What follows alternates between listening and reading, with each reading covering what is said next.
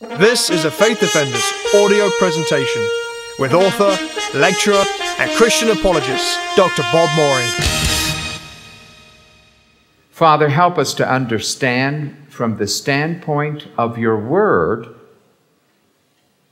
why we have a mandate to share the gospel with fellow sinners, to even offend them with the cross, to tell them things they don't want to hear, to subject ourselves to persecution and ridicule, and how they're in pain, we're all in pain, can be very nasty. We can get killed out of this. And yet we have a divine mandate to tell other people that what they believe is wrong and what we believe is right. Father, help us to understand how we can have the audacity to evangelize sinners. We pray these things in Christ's name. Amen. We've already dealt in our introduction with wheeling away the rubbish with many points that are erroneous ideas concerning personal evangelism. We now turn to part 1, which is the biblical mandate to witness. Now, what do we mean by that? Before we address the how of witnessing, we must first deal with the why of witnessing. Now, you're going to run out and start witnessing or ask for a plan when you have no warrant from God, no mandate? I just debated not too long ago the head of Infidel Guy. Some of you may have seen him on Trading Spouses, where he was forced to wear a Jesus Saves hat and was reduced to a blubbering idiot during the show from the Christian woman. So they put him in a Christian home and put the Christian woman over in the atheist. It was an interesting situation. But when I debated him, I said, you make a living by attacking religion. You spend your life ransacking through the Bible to find contradictions. You are doing your best to destroy the faith of Christians. And if you can convert anybody, you parade them around in a cart and pony type show. What is your mandate? Why are you bothering? You're going to take an 82-year-old woman who believes she's going to go to heaven and be with Jesus and see her mother, and you're going to do your best to destroy her faith and reduce her to tears? What is your mandate? I mean, the Christians have a mandate. Go into all the world and bug all people. I mean, Christians have a mandate to bug people, but you're an atheist. Where do you get your divine mandate to bug Christians? He had no answer. He has no mandate. And what you must understand, you need to have biblical warrant for what you do. Now, a warrant means, like in the court system, if they're going to enter your house and search it, they must have a warrant to do that. You could, if the police came to the front door, may we come in? All you have to say is no. Why? The Constitution, the Bill of Rights, you have no right to enter my house without my permission. Or they have to get a warrant issued from a judge to do it. The same thing when it comes to Christianity. You better have a written document that gives you a warrant to do what you're doing. Now, what is the written document to which I refer? Anybody know? The Bible. That gives you the warrant. Now, today we face the situation where people don't have a warrant and they do whatever they want to do. They do whatever they want to do in the name of Christianity, and it never dawns on them to ask for a mandate. Before you engage in an activity, maybe you ought to sit down and think about if you ought to do it. particularly if what you're going to be engaged in is going to split your family, lead to divorce, cause great problems and disruption in society, lead possibly to murder and death, losing your money, your inheritance. In the Soviet Union, they used to put you in a mental ward and shoot you up with sulfur drugs. So if you're going to do something, you better figure out if you ought to do it. Oughtness, mandate. Well, this immediately leads us once again to understand the failure of natural theology. You said, now, Dr. Bob, why are you getting after natural theology? Because I'm writing a book on it. It's on my mind. But here an example. This evening, J.P. Moreland, William Lane Craig, and the other natural theologians who define themselves, I'm quoting them, we are theological rationalists, end quote. They said it, that's how they describe themselves.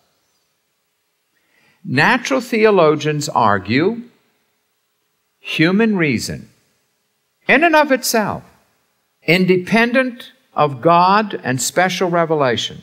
So independent of and apart from God, the Bible, and Jesus, human reason, experience, and feelings, and faith, man is sufficient in and of himself to be the origin of truth, justice, morals, meaning, and faith. Matter of fact, you can figure it all out just by really thinking very hard about something. You don't need the Bible for morality. You don't need the Bible for theology. You can thunk it. And if you thunk really hard, you can get everything and never crack the Bible. So here we have, for example, Philosophic Foundations of a Christian Worldview, which is, in terms of the number of pages, 653 pages. And if you put a gun to the head of the authors and said, show me any exegesis of Scripture, you just have to shoot them on the spot. They'd be dead. Matter of fact, if you look under the name index of the people they cite whose views are important, not subject, but look under the name index. There's Aristotle. Oh my, pages 211, 71, 85, 113. Goes on and on. Plato. Oh, look at all the heathen. You look under J for Jesus, there's nothing. He's not mentioned. So you have a Christless apologetic, a Bible-less apologetic, and a God-less apologetic. See, we can do it. Just give us until tomorrow. That's how Schaeffer mocked them. Just give us until tomorrow, and we'll find truth without God. Now, these people make a living doing apologetics. They're doing it this week. They write books. They teach classes. And yet you will search in vain, as I have done in all of the books, an answer to a very simple question. By what warrant, where's your mandate on human reason alone for witnessing and for apologetics? Now, you're earning a living. Do you ever justify on human reason alone that we should engage in such a nefarious activity? I really want you to use the little gray cells that Hercule Poirot describes. If you quote the Bible to prove that you ought to witness, and yet your position is you don't have to quote the Bible, have you just refuted yourself? If your position is that human reason is sufficient for theology, and yet you have to go to the Bible in order to get a mandate for apologetics, have you just shot yourself? Yes, you have violated everything you said.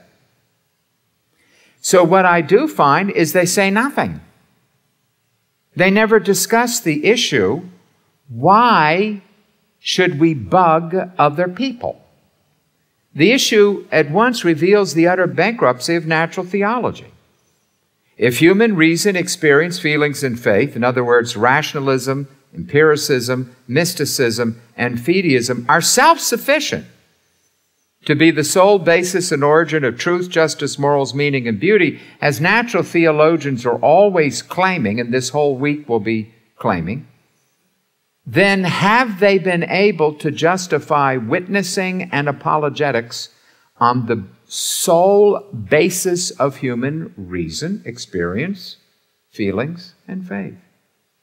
On what basis do they feel they have a mandate to witness to unbelievers? They said, boy, we're going to win atheists. Why? Where's your mandate? You can't go to the Bible now, right? So if I were to bring a rock,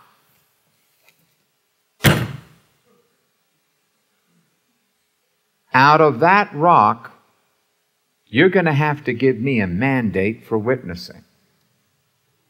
Now, you can squeeze that rock. You can become a pet rock, and you can pet it, kiss it, roll it. Is it going to tell you that you have a moral obligation to tell people about Jesus? That's what they claim. Well, have they ever given a naturalistic mandate, a rational basis? They don't. I haven't found a single one of them to do it. You know why? They know better. The moment you ask them, have you demonstrated on the basis of human reason alone, the Latin sola ratione,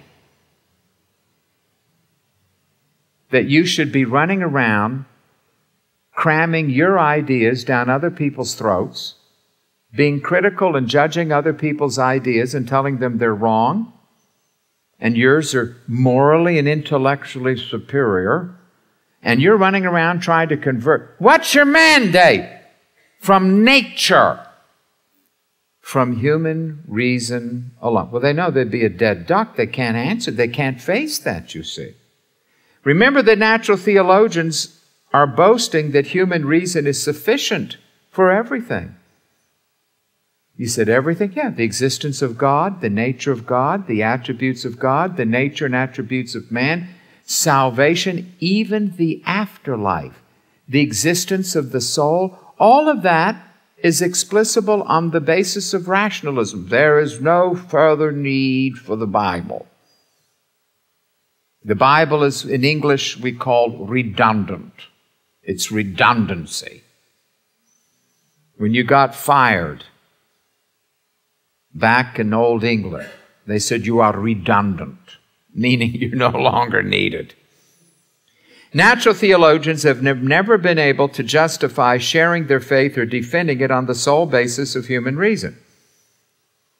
Why? You can't have a humanistic reason for witnessing and apologetics. Each of us have our own personal subjective sense of what is rational or what is common sense or what we ought to do. One man's reason is another man's idiocy.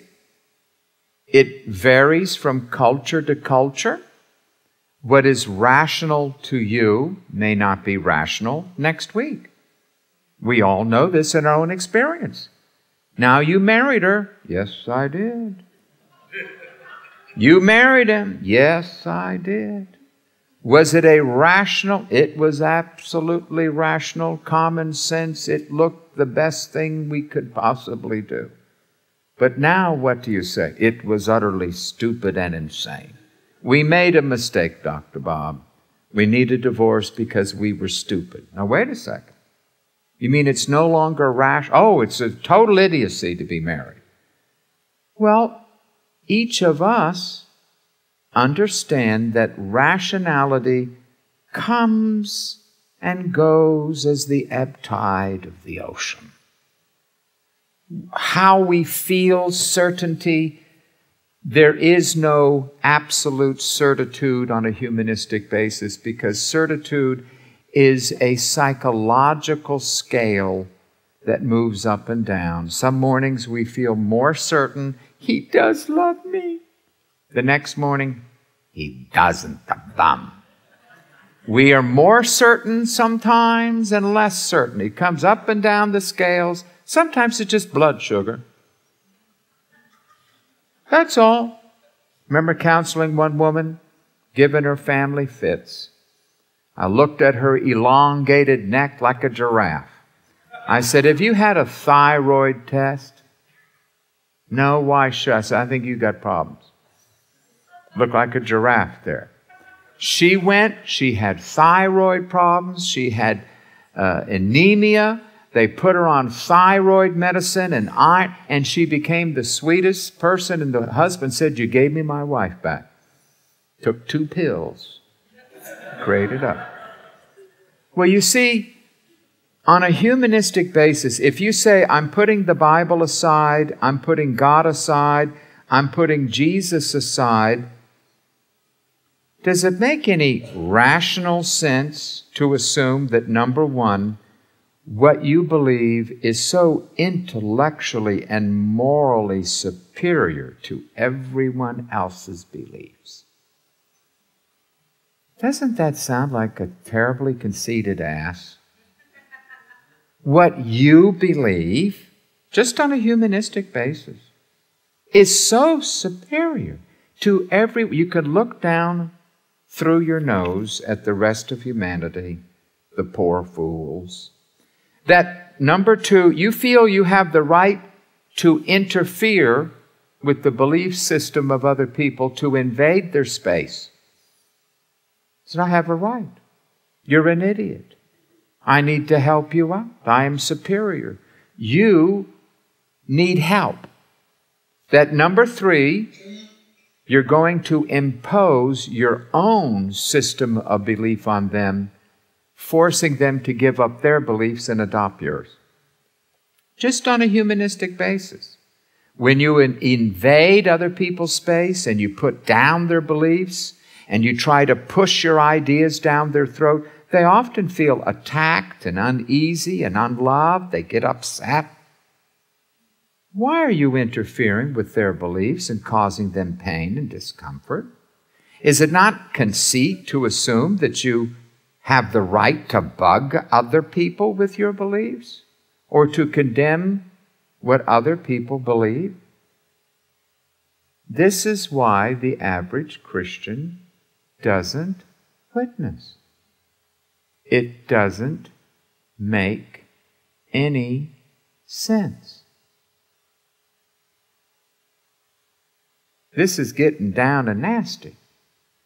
We have all been in situations with relatives where we know we should say something, but we don't. Or at work, we ought to have defended Christ. We should have said something. But we didn't. Because it would have caused too much trouble. It would get people upset. We might get fired. We looked and we saw how much trouble and hot water we would get into, or the misery we would cause. And from a humanistic, purely humanistic basis, it didn't seem rational to invade other people's space and to come in swinging and to demand your way. See, we have to face reality. The average Christian does not witness. Why not? They don't feel there's any mandate because they see no sense to it. All it does is cause trouble. We just want to get along and what? Get along. Those who go along, get along. The average Christian does not witness because he has no mandate on purely humanistic grounds. So having looked at the natural theologians, they won't even touch this issue with the 10-foot pole. On where's their mandate for apologetics? Why are you trying to win an atheist over? On the basis of human reason alone, Why are you bugging an atheist? If he doesn't want to believe in God, that's fine.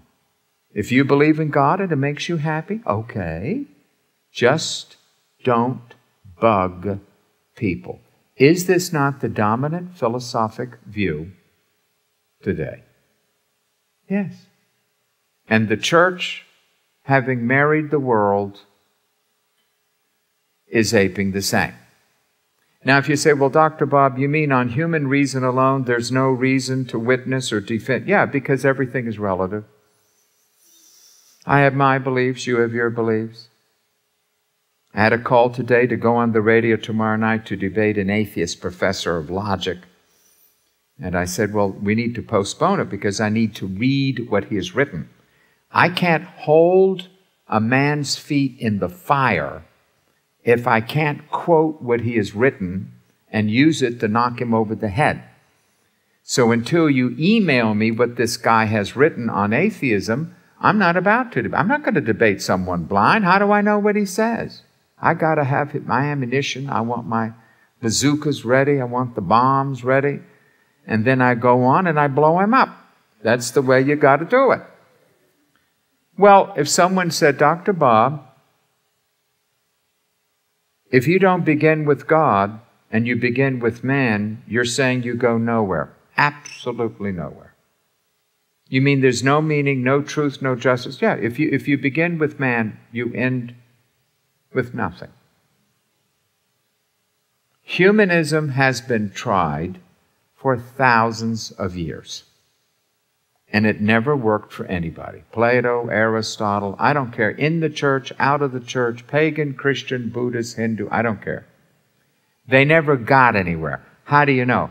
Because the Bible tells me the world, with all its philosophic wisdom, never knew God. 1 Corinthians chapter 1. Paul said they failed. They flapped.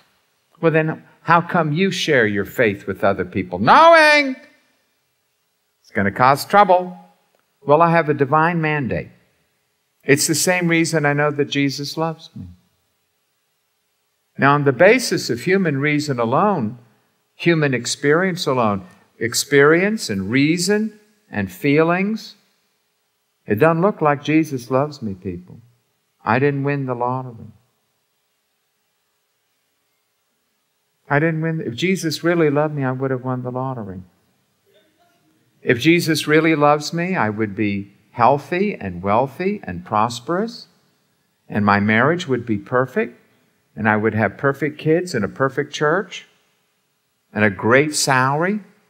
Just heard about this group that pays pastors to start a church, and the guy's been given $150,000 2 years in a row, and he has 30 people. I said, I'm signing up. I said, I had to give up my salary a month this last year in order to pay the mortgage. I need that $150,000. Where do I sign? But what gets me is this. How do I know that Jesus loves me? Can I go to a rock? No. Do I see evidence of the good, the bad, and the ugly in my life? Yes. Now, if you put God to the side, you put Jesus to the side, you put the Bible to the side, on the basis of human experience and reason and feelings, I don't think you can prove to me from a rock or a tree stump that Jesus loves me. I get sick, I have car accidents, we lost all our money in a pre-IPO, for sure, get rich quick scheme with Lee Iacocca. You couldn't believe it. Mr. Midas touched it. It didn't end up gold. It ended up fool's gold, and I was the fool. Took it all. But how do I know that Jesus loves me? Jesus loves me. This I know. Why? For the Bible tells me so. You can't find that with human reason. Look at your life. I'm not the only one here. I've had a hard life. Anybody else here have a hard life? Any of you lose your marriage, lose your job, lose your health? You have kids that are crackheads? There's a lot of things in your life that aren't exactly coming up roses, people. But you know what? The Bible tells me Jesus loves me. And He won't allow anything to happen to me that isn't in the end good for me. And all the bad things that happened to Joe, remember Joe? Thrown into a hole, beat up by his brother, sold into slavery, went to prison on a trumped-up rape charge, was forgotten. Poor Joe. How did he know Jesus loved him? Because the Bible said so. And he said, hey, you meant it for evil. Jesus meant it for good. So he saw, Jesus loves me. Say, why do you want to witness? Because the Bible tells me so. How do you know you should defend the faith? Because the Bible tells me so. The only mandate for witnessing and apologetics is the Bible tells me so. Anything less than that is no mandate. Because I am at that point in the quagmire and in the quicksand of relativism, and I would rather go along and get along and go get rich and enjoy life and not bug people about salvation. So that's why pets are marvelous. We have this little dog we absolutely love. And my wife keeps bringing up, I'm so happy that we don't have to worry about the salvation of Scotty. You don't have to grieve over the salvation of your dog and be crying, oh God, please make Scotty make it to heaven sure. He's a dog. Then have an immortal soul. See, but why? Because the Bible tells me so. Now, once you understand this, this is really a Copernican revolution. Because when I pick up the humanists, they're religious humanists, secular humanists, these are religious humanists. When they answer how to witness, they say, well, we want to have a rational way. We want a relevant way. They're going to tell you how to witness by a plan that is the product of their reason, experience, feelings, and faith. Do you really want to have a rational? See, I looked at this book. I've been counting how many times the word rational appears. A rational Christianity. We must have a rational theology. We must have a rational worldview. I think one author, 3 pages, 21 times he uses the word rational. Did he say biblical? What's the difference? The difference is wide as the ocean. Someone who says, I want a rational way to defend the faith. I want a rational theology. I want a rational way to witness means I am sufficient in and of myself to develop what to say and how to say it apart from God. As one Dutch theologian beautifully put it, the attempt to find God without God is doomed from the beginning. So I'm not going to give you a rational method. I'm not interested in it. It's pure speculation. One man's reason is another man's idiocy. I'm not interested in experiential, that is, dealing with existential. Those who trust experience will say, oh, I know a way to witness. It really works. We really rack up the converts. Yeah, you can rack it up. The Mormons are doing that. The Mormons have a marvelous method. Every Mormon teenager after high school spends 2 years on the mission field at mom and daddy's expense. And the Mormon church is the fastest growing cult in the world. And there are Christians saying, wow, let's do it too. Is there any biblical warrant that every Christian teen must go to the mission field for 2 years? At mom and daddy's expense? No. But someone who is an existentialist, who looks only at experience, will say, if it works, that's all that matters. In philosophy, it's called utilitarianism. That's why Rick Warren has announced that he's teaming up with Rodney McDonald or what is the first? Ronald McDonald. I had Rodney. Ronald McDonald. So many people came, you don't know about the class. I said, no, I never paid any attention to him. Rodney Rudolph or whatever he is. He's that idiot with the red thing. And Rick Warren is teaming up with Ronald McDonald, and they're going to put McDonald hamburger franchises in all their churches. Do they have a biblical warrant? Go ye into all the world and build hamburger franchises for McDonald's. I don't think so. Of course, they're saying that Willow Creek is talking to the Burger King people. And the Burger King is scheduled to speak from the pulpit. Because now we have a franchise war. You see, someone would say feelings, mysticism. Oh, I know how to witness. The Lord appeared to me and told me. Ooh, it came to me in a vision and in a dream. Yes, this is the way thou shalt go. I heard a little voice saying, this is the way you should go. Mystics, empiricists, fideists, this is the way you should witness. Why? Because it's the way. Well, how do you know it's the way? Because I said so. That's all. Now, as I looked at the books dealing with personal evangelism, Shazam golly, this one is rational, this one is empirical, this one is mystical. Does anybody ever discuss the Bible? And I'm ransacking books on evangelism. No one ever opened the Bible.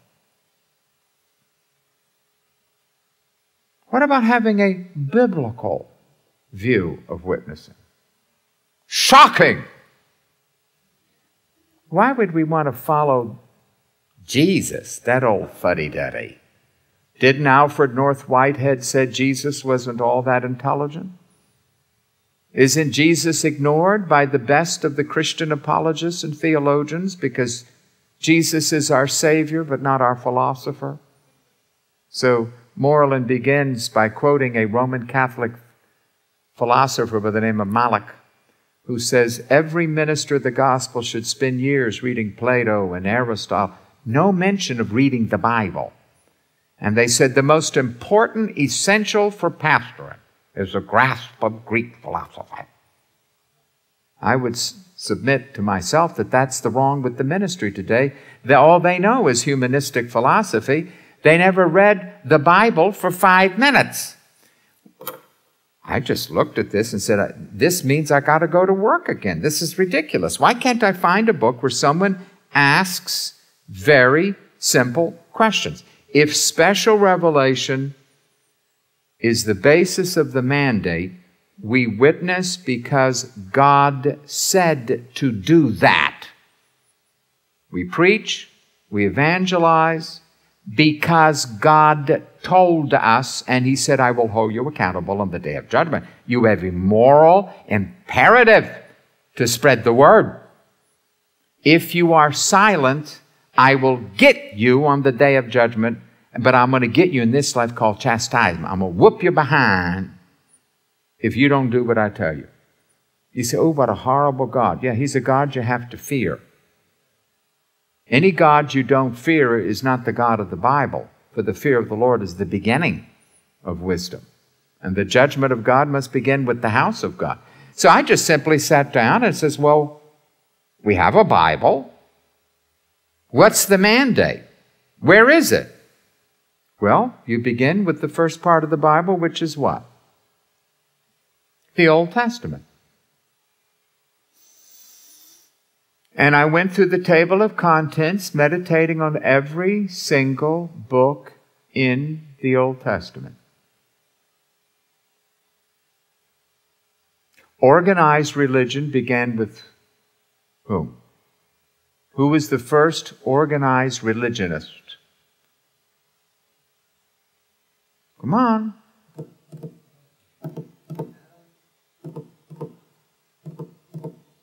They had organized religious services. Seth. In the days of Seth, writes Moses, men began to call upon the name of the Lord and to separate themselves from those who didn't. So organized religion that met separately as the body of believers began with Seth. Now, as they were organized and they went forth into the world,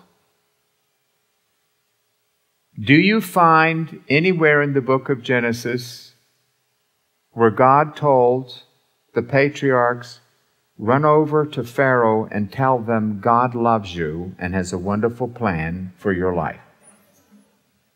So this is where we have inner reaction. Turn to your table of contents. We'll at least get a few books. I want you to put your thinking cap on. The first book of the Torah, Bereshit.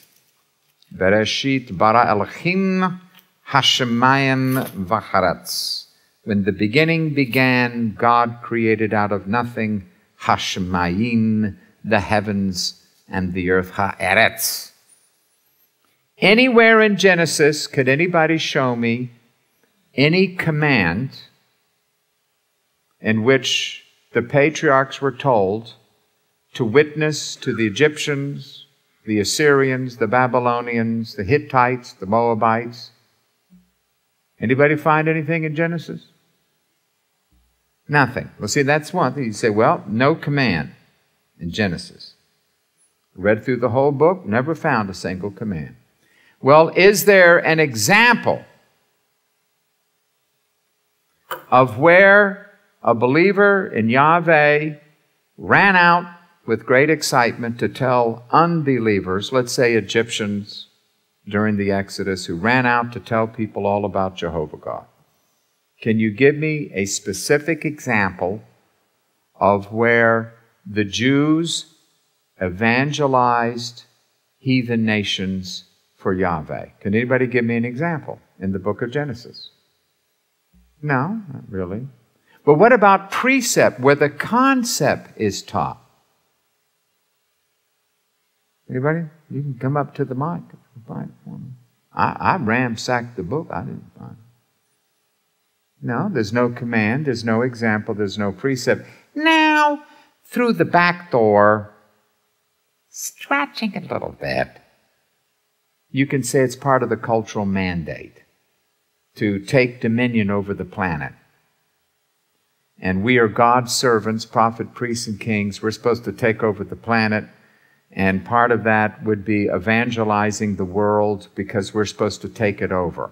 The trouble is the Jews didn't understand it that way because none of them ran around and did it. So while the Dutch theologians can talk about the cultural mandate as the basis of the missions mandate, the trouble is I can't find a single Jew who ever understood it that way. So it seems to me that that's a dead end. That's a dead end. Well, what about the book of Exodus? What a wonderful opportunity.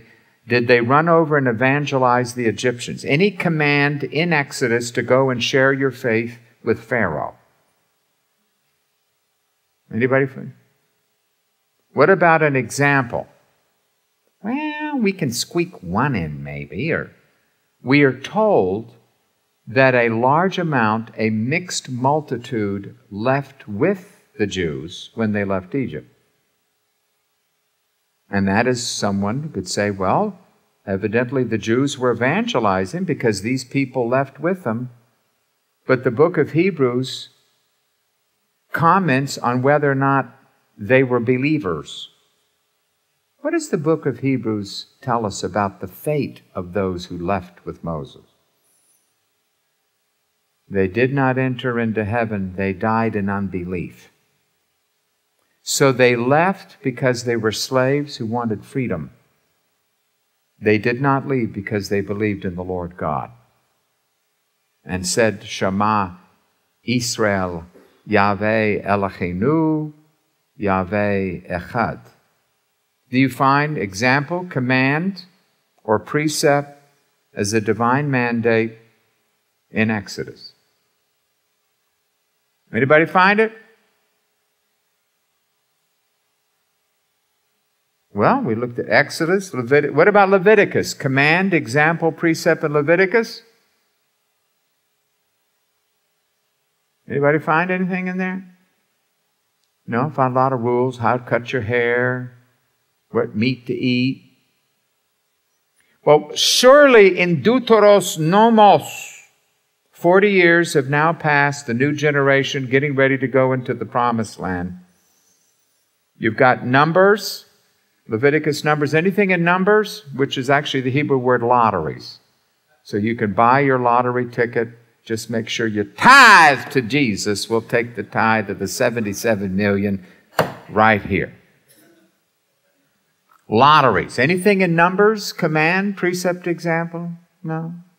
What about Deuteros Nomos?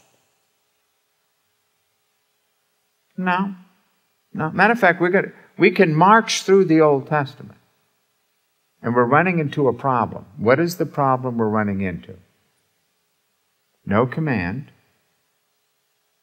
no example, and no precept. Because we're dealing with a sacral religion. Remember our lecture on baptism. A sacral religion, you are born into it. You do not convert to it. If you were born a Jew, you belong to that religion. The nation, the state, and the religion were one. You did not enter Old Testament religion by conversion, but it was an automatic part of your citizenship. If you were a Jew, you were supposed to worship Jehovah. If you were a Canaanite, you were supposed to worship Dagon and Moloch and Baal. Sacral religions are not interested in converting other nations. They're only interested in maintaining their own religion, which is part of their own nation, for self-identity. Back in Genesis, how would Abraham have taken in Genesis 22:18 that through thy seed all the nations of the earth shall be blessed? Your question, how would Abraham have understood the prophecy? To go forth in any way or take the message of God's word to the nations, or was that just, what was his understanding of that? His understanding is that his physical descendants would make a lot of money and would prove to be a blessing to the rest of the planet. But there's nothing in there about evangelizing the heathen. Matter of fact, we see Lot was miserable. He didn't do too good a job at Sodom and Gomorrah. He even lost his kids to the Sodomites. So it was abysmal failure. There's nothing there that you can really find for witnessing. Okay, but do we use that today in mentioning the Messiah, that through the Messiah the nations will be blessed, the seed? Well, again, you see, what you're doing, you can't read from the New Testament back into the Old. We're moving through the Old Testament asking, at this time period, are we finding a command? No, it's a sacral religion. Okay. It was a state church. You were born into it. It was part of your citizenship. It was automatic. There was no need to be born again, saved, or forgiven. That was just your religion. That's what you're born into. A sacral religion, that's all. Thus, the idea of evangelization is missing entirely. Right. Simply not there. Thank you. All right. Well, the Pentateuch, and we'll close here, Deuteronomy, you ain't going to find it. Zip. You have to come up to the mic. Dr. Morey, what about Ruth? She was a Moabite. That's not the book of, it's not in the Pentateuch, is it? No, it's not. All right. When we get to Ruth, we'll talk about there are a few examples of Gentiles who became Jews, who joined the nation. Your people become my people. Your God becomes my God. They assimilated to the nation. The idea of personal conversion doesn't even necessarily rate very high. It was more of assimilation to a nation, a culture, a sacral religion. So next week we'll begin picking up with the Old Testament. When we get to the Psalms, I will tell you there's a little bit of hope. There is a little bit. I've ransacked the Old Testament like Philene's basement, Macy's basement.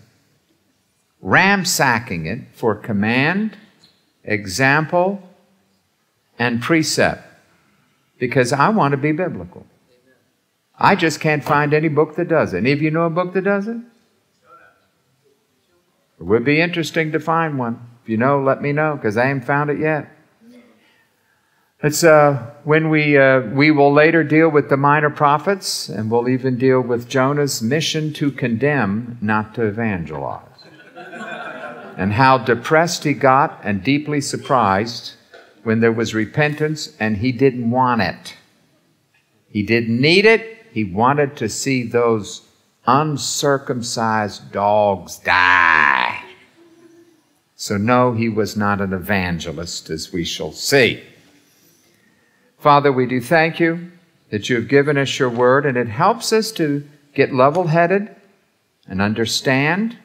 We thank you that when we come to the New Testament and the New Covenant, which is no longer a sacral religion, but New Covenant religion is to penetrate all nations, all cultures, and you enter the New Covenant by regeneration, not by generation, by the new birth, not just the old birth.